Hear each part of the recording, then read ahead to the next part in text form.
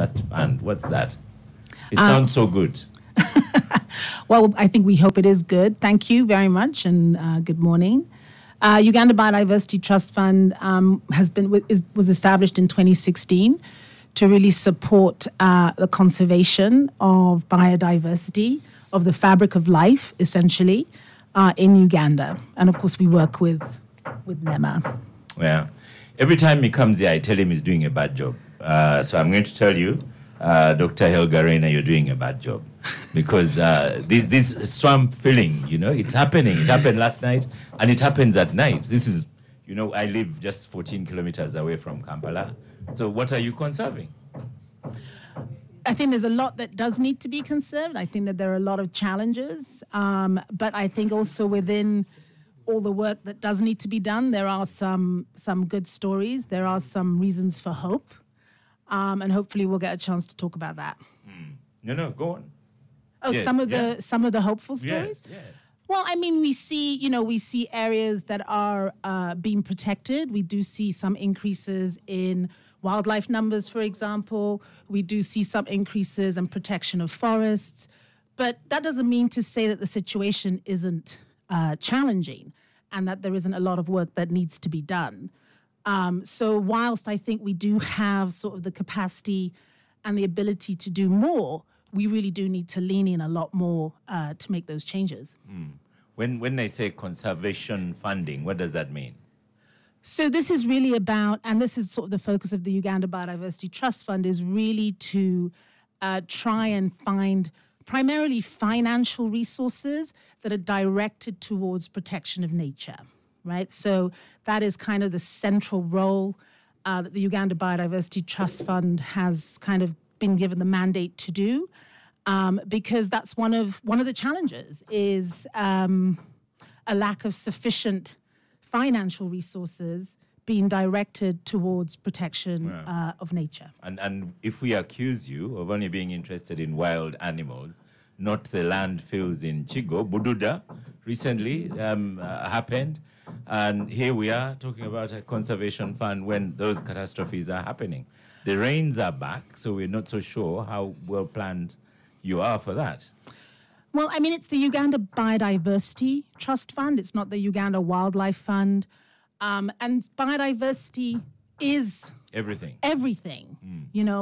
All plants, animals, fungi, microorganisms. And it's about that fabric of life, that the way that all those organisms interact to sort of create this environment that enables us as humans as well as everything else to thrive. So our focus isn't just on wildlife. It does include the wetlands. It includes everything, really. And it's also about maintaining the diversity, right? It's not just about having just one animal or just one plant thriving. It's about all of those different creatures coexisting. I hope members on the panel here will agree with you, because Agnes here is from Molata, and Katesh is from Bushenyi? Shema. So, it is Bushenyi divided in two villages, and he represents one of those. So, who? Just a final question to you: who funds you? Is it the government of Uganda that funds you? Because you're a fund, after all. Correct. And so at the moment, we're being funded by donors. Our primary fund donors are USAID and the European Union. We are a young fund. We were only started in 2016. And we've also been able to try and raise some funds sort of independently with the goal to sort of create a much larger fund. And then those resources can be kind of deployed to the areas that they may be needed. Yeah. Honorable Semuju, before NEMA comes in. Yeah. And I am sorry. Go on.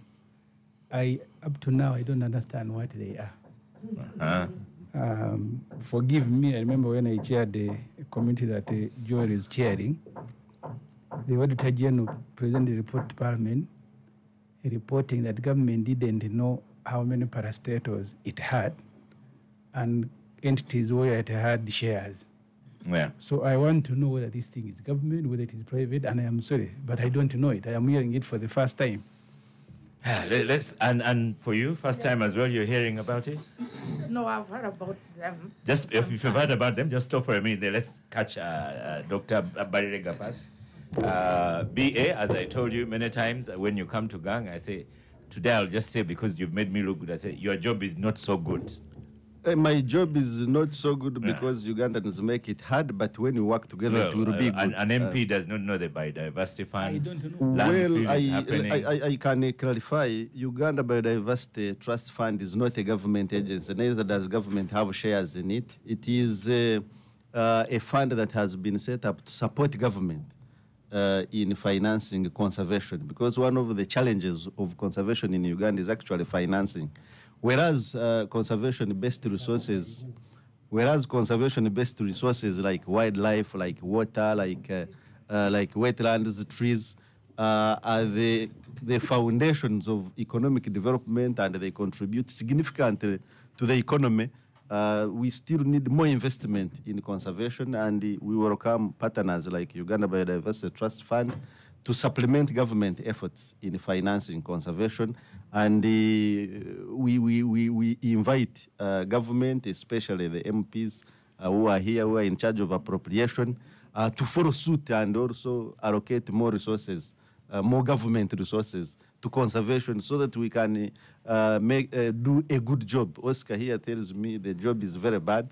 The job is very bad because we are not investing in it. And like I always say, conservation without financing is conversation. We just come here, converse, talk about these things. Without investing in conservation, it remains just a conversation.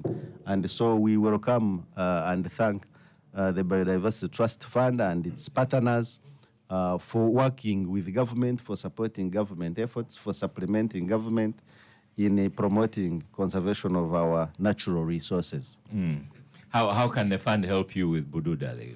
The fund is becoming an everyday thing. Yes, the fund can fund so many conservation projects on the ground. The fund can fund communities, for example, and educate them about sustainable soil conservation, about better methods of farming, because the issue of Bududa largely is really about ecosystems management.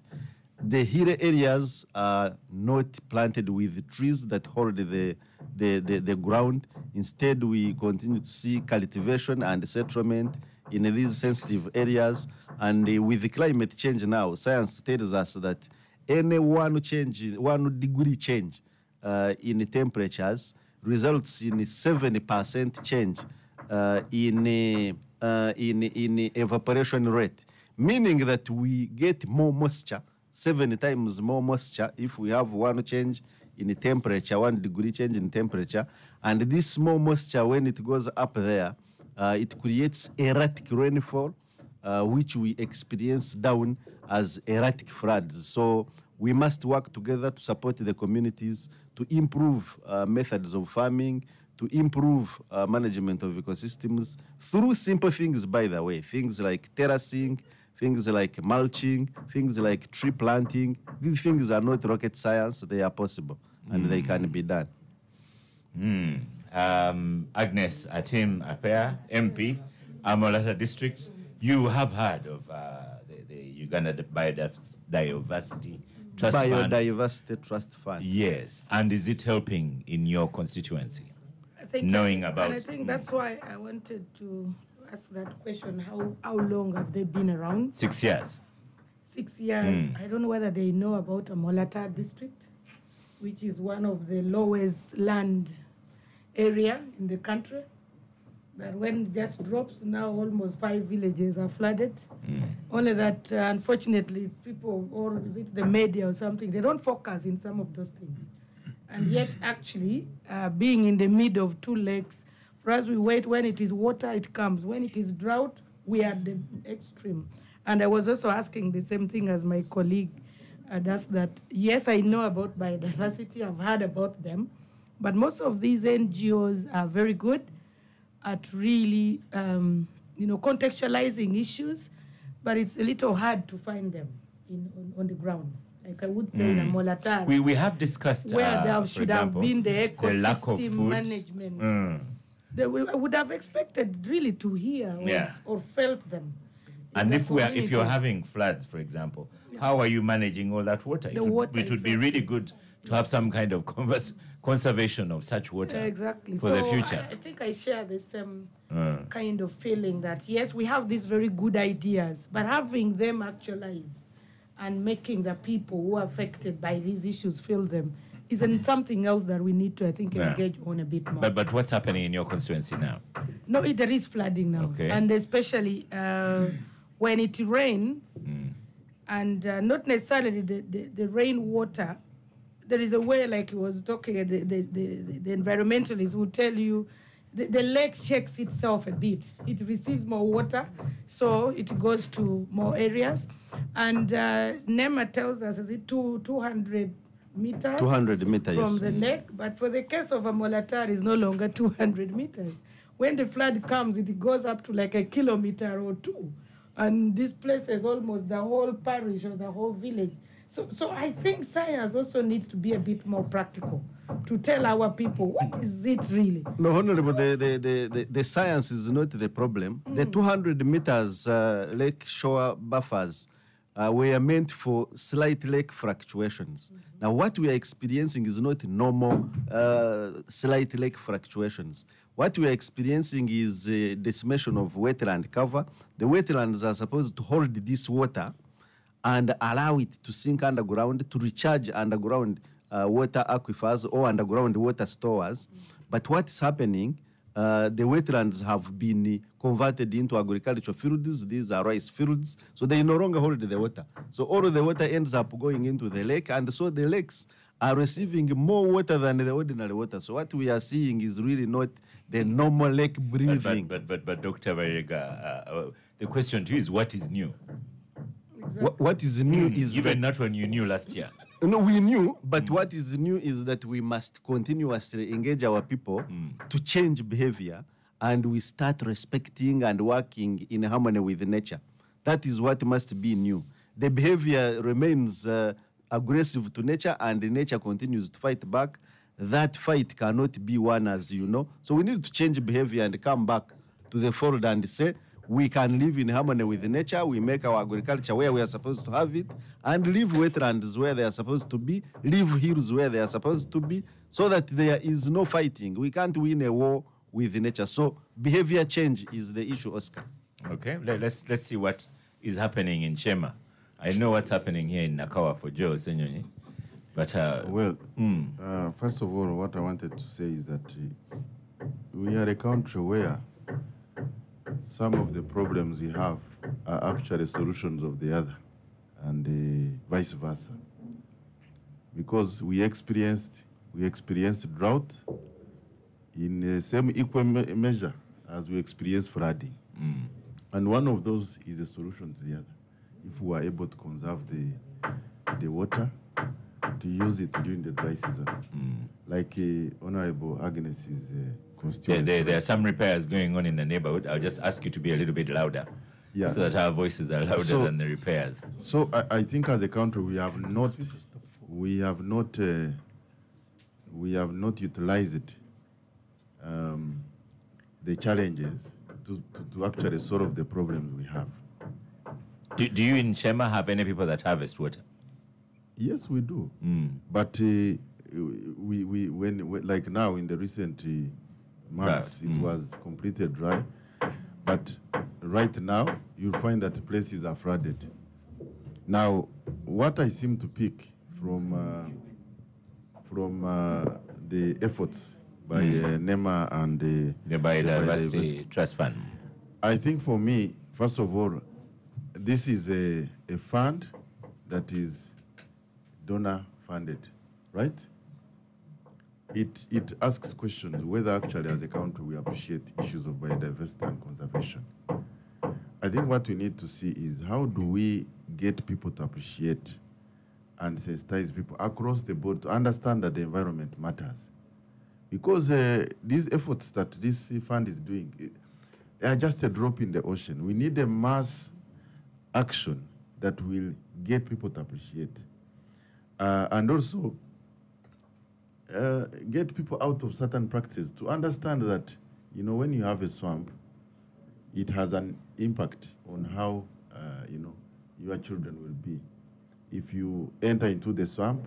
But again, also you have to look at issues of land. When you go to certain areas where you find that the only land that is available is a wetland for survival.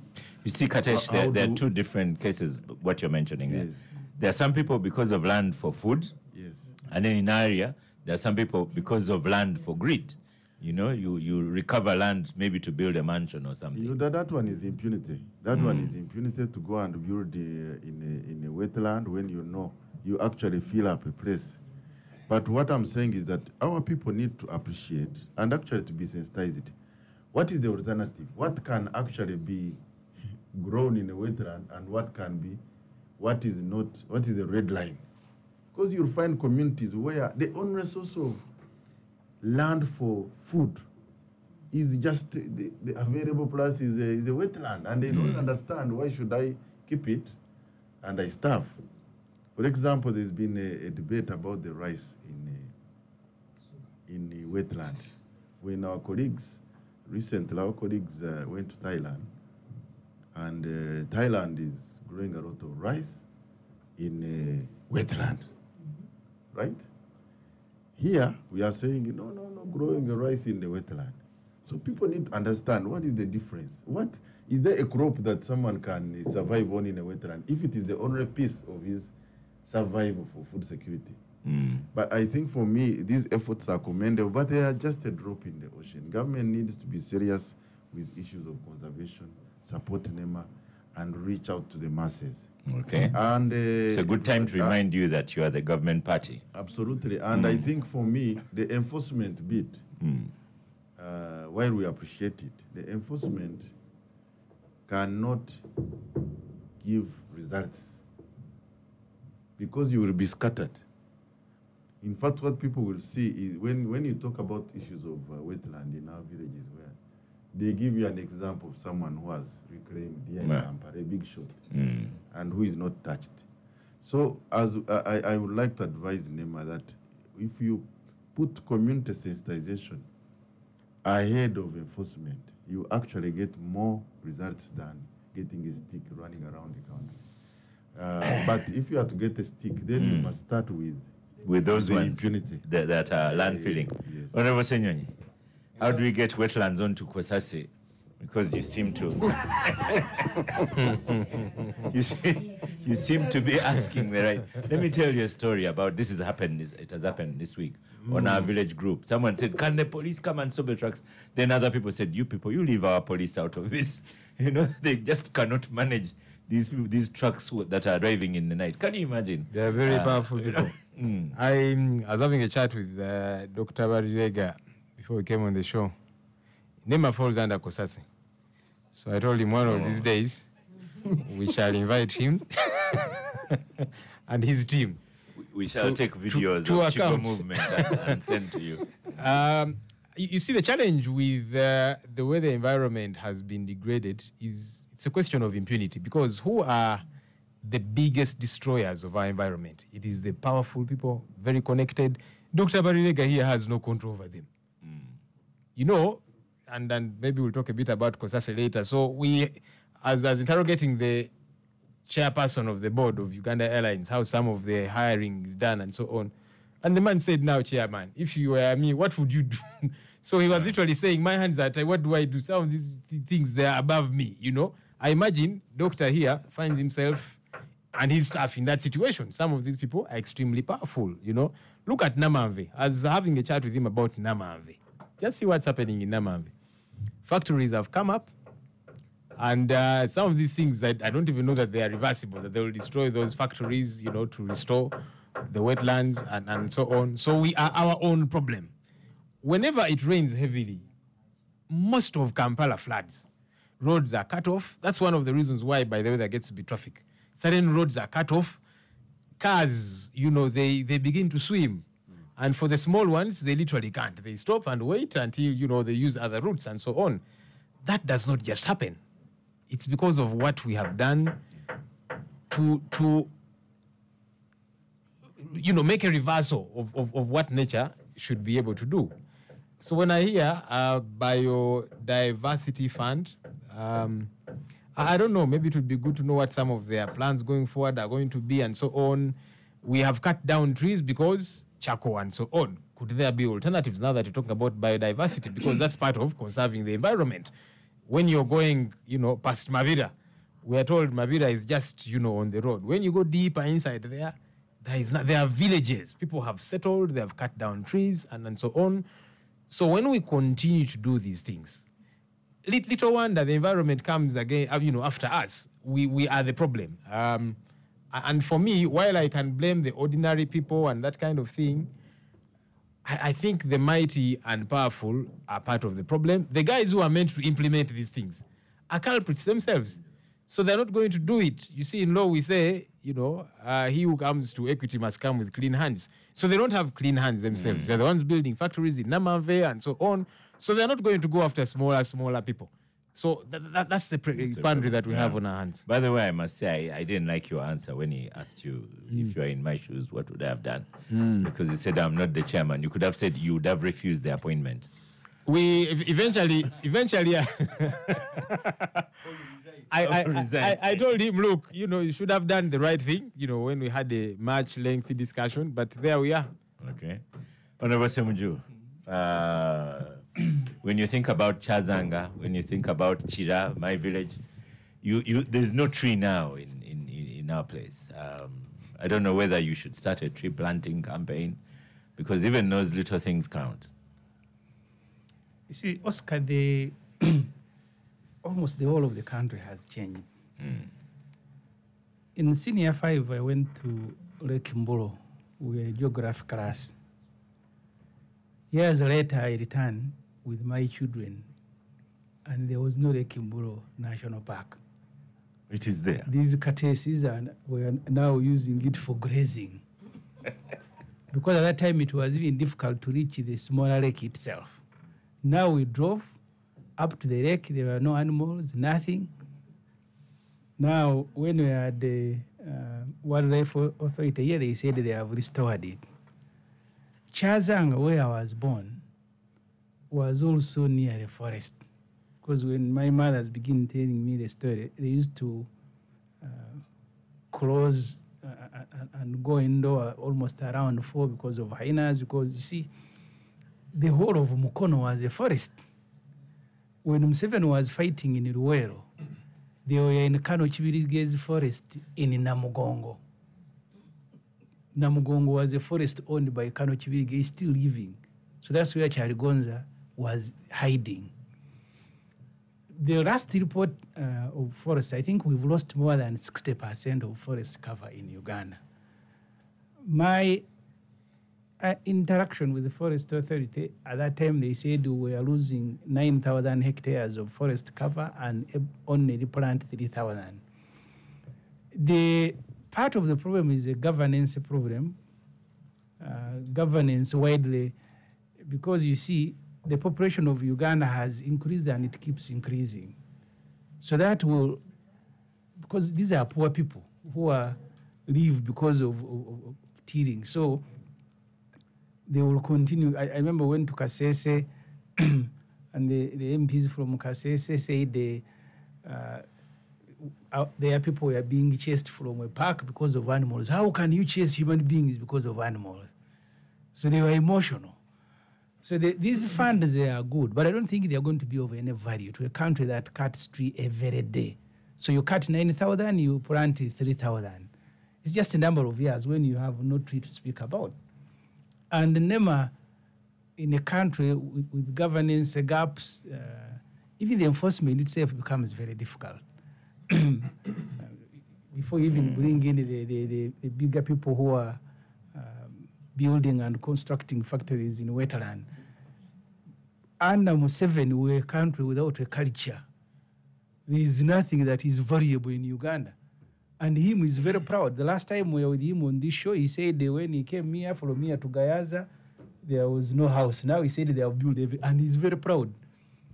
Things that are not planned, they just come by themselves. Prosperity. I have told you, Oscar, last time when we went to Seychelles, I have trouble pronouncing that word. We understood. Even your own piece of land, when they are approving a plan, they will tell you which trees not to cut. They will tell you your house should fit within this space. The rest of the trees, please don't touch. You are on land. But here, no physical plan, no enforcement, because you're speaking about NEMA as if there are agencies that may be the one where Katesh worked earlier. I can give you something, a current issue. In Shema, there is an investor. Just lift the microphone a little bit. Who came from Tanzania, a Chinese. He has established a factory, really, let me say factory, in the forest to make plywood. And actually, it takes the plywood raw materials to China, and they come when they are finished. When I went to Shema, I took interest. I said, let me go and visit this person. And I can tell you, the rate at which people are cutting trees to take to that factory. In the forest? In that forest. So I asked the person, I said, do you have any concern that when the old trees are cut down in Shema, you will pack your things and go and leave us empty?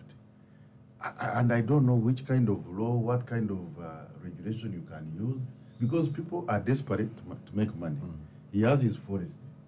So they just cut it, take and supply, but the place is becoming bare. And this is where I was saying, we need to know what can we tell the communities, what kind of sensitization we need to do. That's why we are not enforced, because it's someone's forest. The communities, I mean, you see, I remember one of my biggest disagreements with President Museveni about land tenure. He said it's difficult to plan in Uganda because of the land tenure. But even on your own piece of land, you're going to be issued with a building permit. So you cannot say the land tenure is stopping you from planning the country. It's just an excuse. Because the country, just here in the Indian Ocean, it's an African country. How comes for them they are stopping people from cutting their own trees? And for you here, they just cut even what is not theirs. You see, there is a governance problem in Uganda, and I sympathize with people who take up jobs. I don't know. Yeah, maybe there is a salary to earn. I sympathize with people who start funds like her, because that's where we are. We are like a market, so you can do anything you want.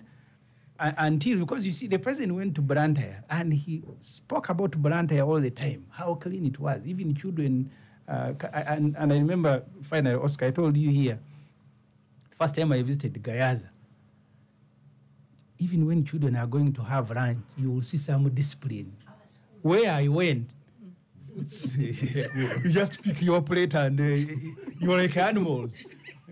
So the moment you are a country with no culture, no regulation, no value, we will be coming here every weekend to quarrel, because that is, having no culture is who we are now. Okay. Agnes, how can these funds help in Amolata, for example? Just a quick one. Yeah, thank you very much. And I think for me, there are two things here. One, and my colleagues have talked about it, is a mindset. Do we actually understand our role and responsibilities as Ugandans on the earth that we live in? The second issue is a planning issue. Look at Netherlands. When you tell me about wetlands, about how they can bring water, it is how God has made it to be. It is upon us to plan how sustainably we are going to use it. Amolatar, I've told you, is a lowland. Meaning, if it is a slashing of rice or what, they should go and remove and say, Amolatar people, go. This is a lowland. It is a peninsula. It's not meant for human beings. But can we do things that the Netherlands, the Dutch people did? You know, reclaiming the sea and building their whole country on a sea and having those water and all that. They recognize the environment. They recognize it.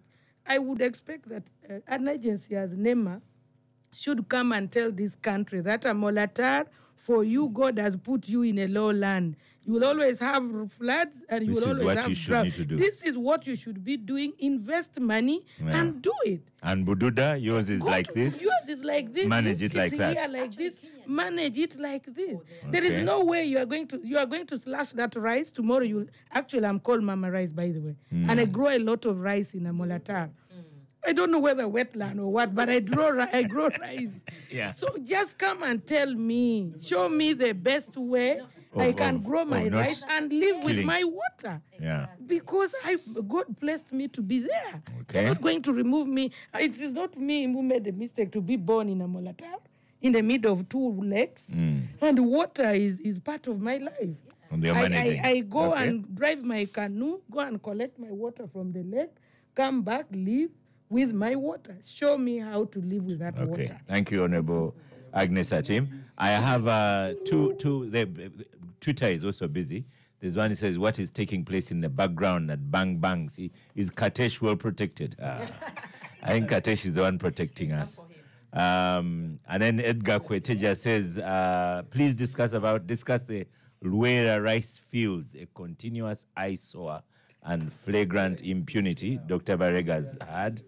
And then Oscar, kindly help me ask what Kinawataka swamp soil is being dumped daily. Namfi would like to make a comment. Welcome to Gang. The guys and girls have been bonding in the corner. The seats are not enough for today. Looks I like saw we them have a and I was full excited. house. So the seats were not enough. But Oscar, the point I wanted to make is we cannot deny that the biggest threat to the environment is poverty. And you're asking too much of societies in abject poverty to consider the environment. We go back to Maslow's pyramid. You're telling me not to grow rice so that I die, so that the environment can survive. Do you see what you're saying? How can that even work? So in a country like Uganda, environment, climate change, etc., becomes aesthetic. So now you're working, and like Katesha said, you it's a dip in the ocean, and you're just it's like, I get this feeling that most of our efforts towards the environment and climate change are just to make some noise and to also be part of it and not to be left behind and to make the right noises, to get the right funding, and then we move on. Because at the end of the day, look at people who are doing agroforestry. What has government done to help them? When Katesh says they're cutting down trees in a forest, why would they do that? Because they need it. They need it to survive. It's not even, they're not doing it to get extra money to buy second or third houses. No. They need it to actually do basics like survive and feed their families. So when you ask them to stop that, how about get that very investor, give them another chunk of land, help them grow trees there, so that in 10, 15 years' time, they have trees that you've grown to cut, and everyone survives. You guys, we are at rock bottom. We are surviving. When you start telling us about the environment, biodiversity, do this, do that, and you're talking to someone in Bududa who doesn't even have a latrine or a toilet or money to take their children to school, and you're telling them you can't use this swamp to grow, you know, this or that. You think people want to die in Bududa? But every day they go back to those mountains and risk their lives because they don't have alternatives. So for me, when you talk about the environment, and then take this to even the international level, fight poverty, and you're one leg there, trying to fight the environment, because you will not have biodiversity or conserve the environment with people in abject poverty. You can, even when you say sensitize them, your words are going to fall on deaf ears. If you want to do something, maybe, we have a lot of arable land, which has nothing on it. So instead of shutting down that forest, you work hand in hand with these people to grow trees in other areas. People who are feeling Chinawataka swamp are not poor people. No, you see, The ones who have planned a factory in Namamve are not poor people. Yeah, but you see, The factory that flooded in Mbare is not of poor people. let me give you, it's impunity, but let me give you an example. In the first world, they've made sacrifices, like you said, in the Netherlands. They've actually had to move some of these areas and create them in other places to try and survive. Because at the end of the day, do we need the Namave factories? Must they be Namave? No, they can be Namave, but we can create. We need them. So we have to balance our need, our fight against poverty with this biodiversity. Because the truth is that the environment and biodiversity is aesthetics at our level. Thank you, Nafi. I like it when you're seated here. I can get you to go quiet very quickly. So, Dr. Bairega, as we conclude this topic, what do you take from the discussion this morning? Yes, Oscar, the issues being raised are very pertinent. The question of land use, planning and zoning is very paramount to save environment. We are not saying we should not use nature. We must use nature because it is there to be used. If you don't use nature, then what is it for? But the point is, can we use it sustainably? If you are from Amorata, and Amorata is a flood plain, and you know that if you grow rice and put chemicals there, when the flood comes, the chemicals will be saturated and they will pollute the lakes, and then you will deny people the right to access clean water, and then you exacerbate their lives by earning money. We can discuss what you can do best there. You can do fish farming, for example, and utilize that water. You can also do rice, actually, on not permanent wet areas, because actually rice does not do well in permanent wet areas. You can only grow rice, actually, on a seasonal wetland or on a flood plain. If you put rice in a swamp, you cannot grow it there unless you drain the swamp, which is a problem. So you can still use your floodplain responsibly. For example, we are now talking of rice growing. We can grow rice without using chemicals or using, there are people who say now that you can actually use organic manure from chicken droppings to fertilize rice. These are a bit safer than, bring chemicals and then flooding comes and the chemicals are saturated and you pollute the entire area. So we are not saying you should not use land, or nature.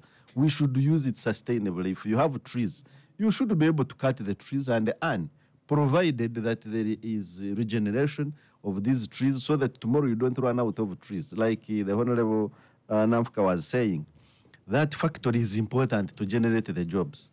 But if you finish the trees, then the jobs are themselves threatened. Okay. But if you allow people to continuously supply, then it becomes a sustainable issue. Cutting trees on private land has been the biggest problem. If you look at the forest cover loss for Uganda, forests on private land, we've lost almost 80%. Okay. So the only forest we have is protected land, yes. So, Lydia, in the studio, most welcome, Lydia, to Capital Gang. What advice would you give to Dr. Helga Reina, Board Chair, Uganda Biodiversity Trust Fund? She should bring the money here and we eat it. First of all, maybe they can tell us the profile of the fund, because sometimes the fund can only be good as maintaining salaries of the people they have employed. So what is the profile of the fund, and what is if you unpack the biodiversity, what areas of biodiversity do you cover? Because diversity is such a broad area of work. So which specifically is that at least for Uganda, what is it that is being done, and has Uganda been zoned so that we know the areas of focus? But coming from Bugisu, because someone was talking about Bududa, the floods that killed people 2 weeks ago were just actually in the center of town and came from a ridge called Wanale. Wanale, either a rock fell off or there was some big water.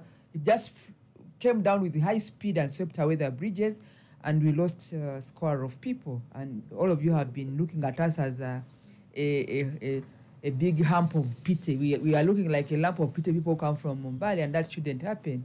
And for me, it's about issue of government policy. If you have a fund or an NGO or an organization that is a non-state actor, let me put that way, a non-state actor, you must be part of the government policy. If there was a policy statement at Parliament on matters environment, they should have been part of it, that, we are working with these partners, including the Biodiversity Fund. But now the policy statement could have gone to Parliament, on government, or even the ministry, and these people of the fund are not anywhere captured, and yet they are operating in Uganda. Uganda is not an open place out there for anybody to land and operate. I think you must fit you must fit in a policy or in a government sector. If you are dealing with the fish, you must be in the Ministry of Agriculture. If you are dealing with biodiversity, there must be a ministry that talks about natural resources or whatever it is. So I think that, and I had someone talking about planning. You know that you have the best beautiful plan in Uganda, National Development Plan 3, but there's a big variance between the national plan. Listen, there's a big variance between the plan of the country and actually what is being implemented in terms of what Parliament approves as a budgetary. So where does the plan meet the budget allocation? Because you cannot run a plan without resources. Yeah. So you. that's where my contribution is. Coordination. Thank you. Having other guys a girl here with me means I can take the microphone off her when I want her to stop. They should always be here. Yes, it works very well. So, Semuja and Lydia, there's Jonathan Ochomo on Twitter says, it's not necessarily true that every politician should know about the existence of a particular NGO. So, Oscar, tell those MPs to do research on CSOs and how they affect people. Okay. Then we have another one says about a Fort Portal forest. Where are you now? There's a forest on your way from Fort Portal to Bundibujo. I use that road quite often, and every time I pass there, I witness trucks loading timber. And the funny bit is that there are always people putting on uniform of Uganda police and holding guns. Of course, these are uncorroborated reports. But over to you, Dr. Helga Reina. What do you take from this Capital Gang show? Well, firstly, just to respond about some of those questions around what the profile is and the areas that Uganda Biodiversity Fund is hoping to support, sort of the protection of nature and biodiversity. It is a young fund. We're still growing and prioritizing mobilization of financial resources. But having said that, we have been able to disperse some funds to projects on the ground, and also just responding to members of the Capital Gang about addressing issues around poverty and how people, are trying to survive and sometimes find themselves being pushed into using the land unsustainably. We do support community-based organizations. One organization that we supported in Kamwenge district actually is a grassroots organization where the community knew that they needed to protect their environment because they were dealing with these issues of less productive soil, and they themselves created their own nursery to bring back plant diversity and crops, plants that they use even for traditional remedies. And really, when you go and speak to these communities, the impact that a project like that, even on a micro scale over a short period of time, can be quite powerful. So these are some of the ways that the Uganda Biodiversity Fund is trying to direct resources really down to the ground. But not only that, we don't only work with community-based organizations. We are trying to have conversations at different scales. And in terms of how we think about where do you prioritize, directing your efforts, Uganda has identified key biodiversity areas. So areas around the country that are considered to have the most sort of diverse value. And so these are the areas that at this stage, the Biodiversity Fund tries to direct their resources to. We're still young, we're still small. There are a lot of challenges. I think, all of you around the table here have eloquently raised some of those. But at this stage of our journey, we're still having to decide, where we might target the meager resources that we have. And hopefully over time, we'll be able to support much more efforts to, help have bigger changes. Thank you very much. We wish you luck with your campaigns. I also wish Dr. Bairega Kankwasa a lot of luck in his campaigns, especially when he visits Chigo. We'll let you go, and we move on to politics right now. So we'll stop for a quick break and then continue with the show. We'll let you go now. Thank you very much. The Capital Gang.